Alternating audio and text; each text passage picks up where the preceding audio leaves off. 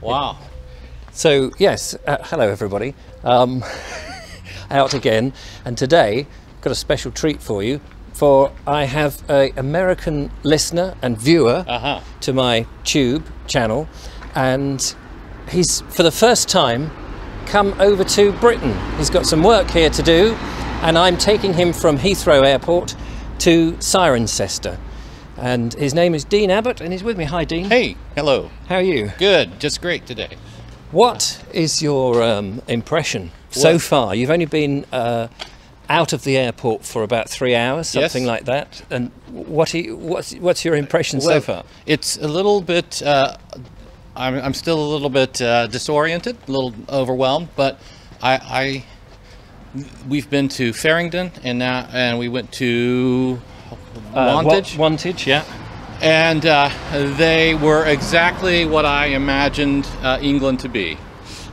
And I've deliberately taken you to places that I think is beautiful and interesting, and of course on the route to Cirencester. And Cirencester itself is also another beautiful, interesting place.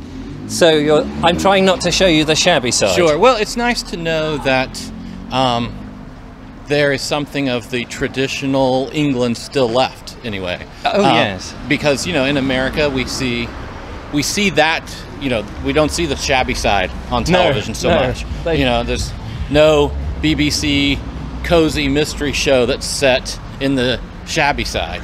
And so it's just nice to know that it's real. Well, I used to do extra work on something called The Bill years ago. And that was more showing England and its shabby side. Sure. Shabby side. Shabby side. Yeah. Yes. So I should just tell everybody that we're in a town called Farringdon, which is in Oxfordshire.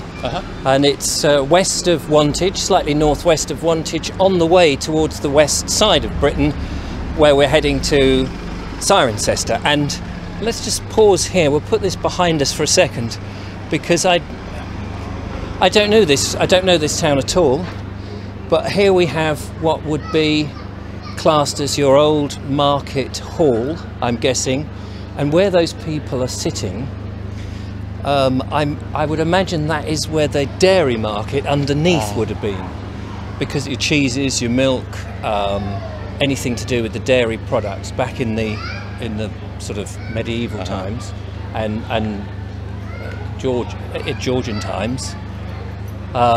Would have been down there. And look at those columns, and you can tell those columns are quite old there. You see? Yeah, on the top of them. Let's have a little walk through. Sure. You know, what a great thing it is to even be here and to see that this is real and that people live here. See, in America we don't have anything quite like this. I mean, there are, in New England, there are some towns that sort of are like this, but that's only 5% of America, and the other 95% completely different. Like I said, strips with a Walmart and or a massive big city. We don't have anything. Our small towns are not preserved and active in the way the two that I've seen this morning are. So does this kind of blow you away a little bit, actually seeing it? Because you admit yourself that you're an Anglophile. An Anglophile, yes. And so to be here, I'm a little bit blown away by it. Yes. Cool.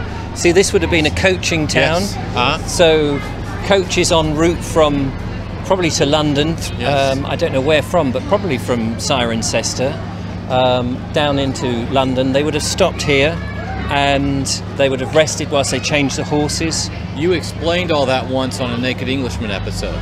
Oh, there you go. I think you were reading a book about it, and you were talking about it. I remember that. Yeah. So it's a Saturday. It's a market day today. It's the 29th of July. So there's a lot of stuff going on. I think they've obviously got some band or something going on in the town centre. It's always nice to see that at least there's a collection of people coming out to support the town and what's going on. It's like a little festival here. You can see the booths and people. Looks like children's clothing. And of course that's you have all that in America. You just don't have the backdrop. And these lovely old food trucks. Food trucks, yeah, gourmet burgers and what have you, which is all very nice. Breakfast special. Oh, and then the ride. The ride. You want to jump up there? I'll hold the camera. Yeah, here we go. Look. You want to take a spin? Take a spin. I might be too big. Oh, look at this beautiful church here. So again, we when we were in Wantage, we didn't have the camera filming, but there's a magnificent church here, there. But now, I just want to look at this over in front of us.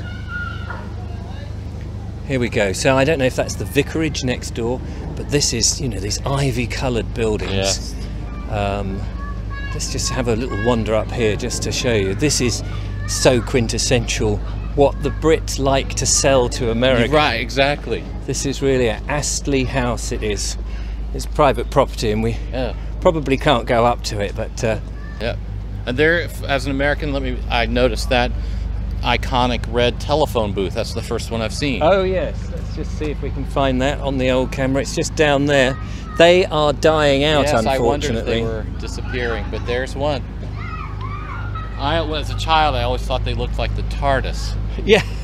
I guess the TARDIS is a phone. It's a police phone box, isn't it? So here we go. We're walking up All Saints Farringdon,